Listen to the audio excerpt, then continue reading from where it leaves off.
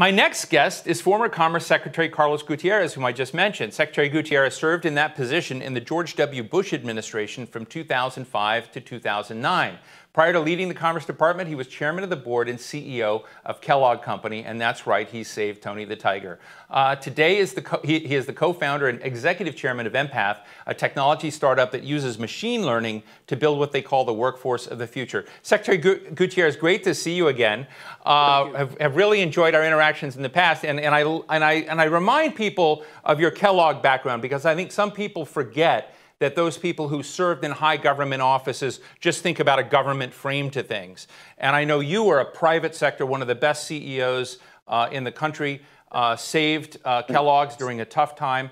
And so right now we see all sorts of businesses in the United States, large and small, being hit by a bunch of simultaneous shocks. So I'd love to get your dashboard of what do you think we all ought to be focusing on as our most important priorities as we think about exports and we think about the economic vitality and livelihood of business today in America?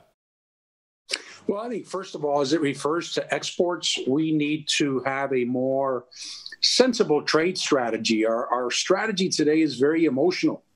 And there's a sense that if we have a trade deficit and someone has a surplus, that they must be taking advantage of us. The reality is that when we have a decline in our trade deficit, it usually means that we are in an economic downturn because there's less commercial activity. So it's very ironic. And it's just as ironic that today, as we've been in this terrible tariff war for months and months and months, that our trade deficit is actually up. Our exports have declined more than our imports. So it's not working, but we continue to do it. And we have missed out on some tremendous trade opportunities. We pulled out of trade deals that we should have been in. So we have backtracked, and we're probably 5-10 years behind the rest of the world, and I'm talking about Europe, Asia. So yes, we've made a strategic mistake, and I want to say that clearly because I believe that in my heart of hearts.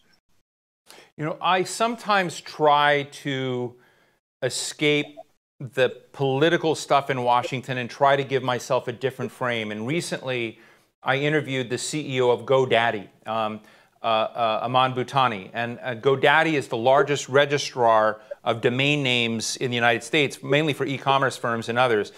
And they have a project called Venture Forward where they can see lots of micro businesses and ventures being built in the United States, even during a time of crisis like this. In fact, these are oftentimes what he calls side hustles. And so the economic vitality and dynamism is there, and it's not something the government created. It's just happening. And I'm just wondering, with your business sense and your understanding of both business and government, are there things that the government and the business sector could be doing to help give these new green shoots, if you will, of business, you know, a greater stake in the global scene? Absolutely. This is our economy, and it's the future of our economy. We often talk about the big multinationals. We talk about the stock market as being the best indicator for our economy. Actually, it's the number of new companies that are started up. That's what gives our economy vibrancy, because many of those small startups will turn into big companies. Microsoft, Apple, Ford, those are just some. Kellogg was an example. So we need to embrace that. We need to have incentives for it. We don't talk about it enough. These people are heroes. They risk everything, and often they fail because startups are a risky bet.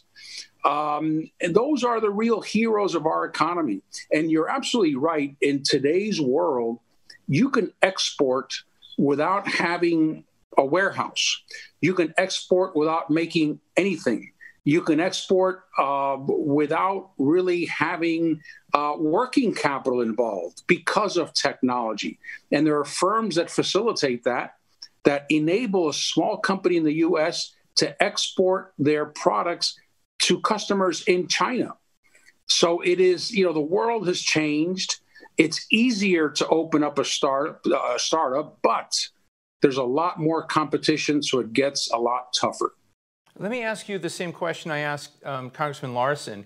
Are you worried that America's not being engaged, leaning in on global rulemaking, on reticence about the WTO, and basically pulling back, at least from a Washington perspective, from a lot of these global opportunities, is going to lock us into a position where we're not going to have the global middle class buying our products? The global middle class is going to be, outside our kind of territory, if you will. Is that a solvable rift?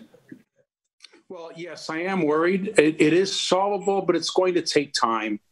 It's not only taking away the tariffs, it's not only abiding by some of the trade agreements, but we have to rebuild trust. We have just about undone the WTO.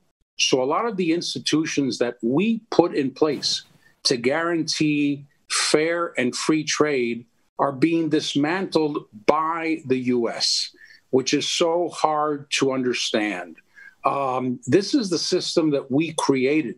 And I remember as Secretary of Commerce, a big part of my job was convincing countries to adopt this free trade system because it works.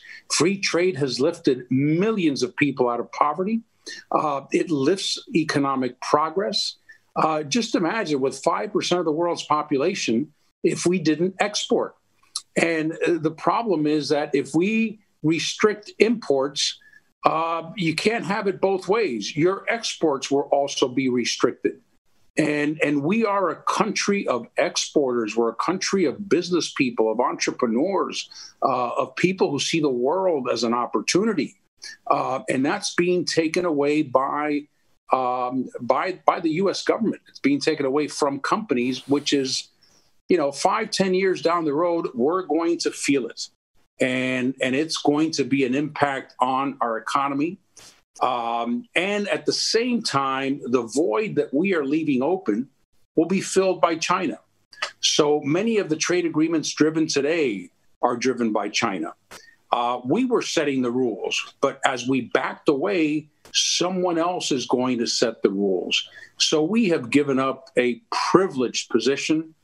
We can get it back, but there is a lot of trust that needs to be regained with our trading partners. You probably noticed just a week ago, we put tariffs on Canadian aluminum. Why? Well, maybe it's a good campaign tactic. But to do that to an ally 2 years into a trade war, it just doesn't make any sense. So it's not only China, but we are fighting with our allies. And you have to ask the question, why are we fighting? If we did this because of our trade deficit, it's not working. What is happening, though, is that we are losing jobs. Companies are not as strong as they were. And by the way, the Chinese are not paying for the tariffs. U.S. consumers and U.S. companies are. So we're just hurting ourselves. And this is just a self-defeating purpose that we have here. Do you think, Carlos, that we failed, that broadly there was a failure to educate Americans in a more direct way about the benefits? Because I think a lot of Americans, if you went out and talked to many of my relatives who felt like in the choice between President Trump and Hillary Clinton, that Hillary Clinton represented New York, the financial world, which was sort of screwing their interests. They came through the 08-09 financial shocks. They lost homes and money, and they sort of felt like that kind of capitalism is not helping us. Do we need, and that we need something else? And some, my friend Pat Malloy just sent me a note saying, exports are great, but could we return back to producing stuff in America, onshore or reshore, or think about some of these things, but still be supportive of exports, so that people feel that there are tangible benefits to them from being internationally engaged. And I'm just interested in what you would do if you were given that responsibility today. I think you're right, and I think you make a good observation that really free trade and globalization really took off after NAFTA in 1994. Then, of course, China joined the WTO in 2000, 2001. So, in a relative sense, it's still new. It's still a new phenomenon. And there's no question that people have been hurt, especially when you go to communities. You can't expect people to support trade if they've just lost the only factory in town. So we may look at national numbers, and the national numbers tell us that trade is good. But try telling that to the person who worked at a textile factory that was shut down because that moved to Vietnam or moved to Central America. So I think we do need to adjust. We need to be more sensitive and have policies that are more sensitive to communities that lose their livelihood. Whether that means government investment, whether that means incentives for companies to move there, whether that means helping people retrain. That's going to be the big challenge, because we are losing jobs because of technology. We are losing jobs because it's less expensive to make these products overseas. So what we need to do is retrain our people so that they can take higher value jobs. And that's the challenge. We can't just leave people alone. Skills that we have today are going to be obsolete in 24 months. That's how quickly the world is moving. So we need a national program. We need a national program that involves the private sector and the public sector. We need a retraining scheme around the country. We need to give workers the skills that they need to be able to compete in the future. But what we can't just do is say, look, that's life, that's free enterprise, that's the way it works, and good luck. Because we're going to have tens of millions of people out of work without any skills to come back into the workforce. So yes, I think that's a big issue. And as we think of the future, we can't just leave it to the marketplace. We've got to learn from the past. I want to pose a question to you from someone, Hong Fong Fo, who happens to be an international trade specialist at the U.S. Department of Commerce, the place you used to run.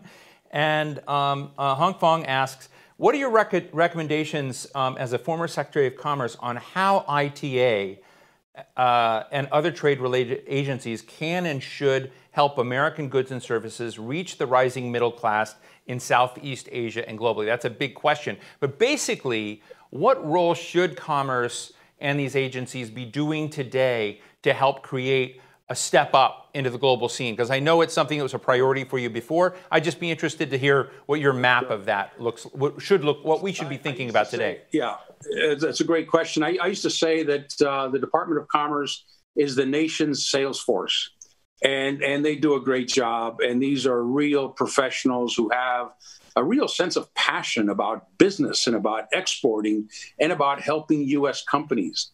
I think that is sort of the spear that that serves as an ambassador for U.S. businesses.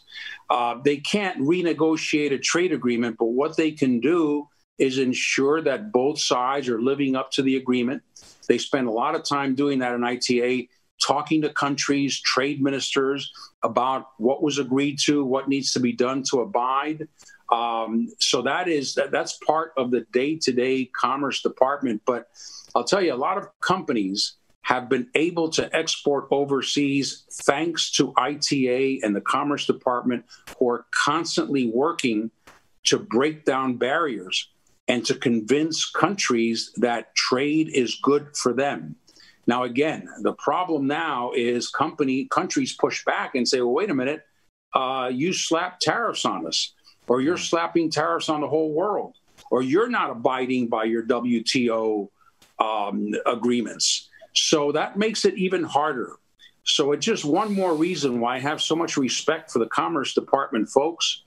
And this must be a difficult time for them because they understand the importance of trade. But it's the U.S. that's sending all these negative signals about trade. So thank you to the gentleman from ITA, and thank you for everything you do. And you can be sure that if you're telling countries, we will be back, this is a temporary detour, you will be right. The U.S. cannot survive or thrive without a vibrant trade policy. Well, I just want to say thank you, because I'm glad you mentioned trust. You know, we're going to have a program that the Hill is going to put on what does the world look like in trade and global supply chains in a low trust world. And the fact is, it's a messy world. It's a much more bleak world. And so we're going to be discussing that. Hope you might come back. But former Commerce Secretary, Empath Chairman Carlos Gutierrez, thank you so much. Thank you for saving Kellogg's. Great to be with you, sir. Thank you. Thank you.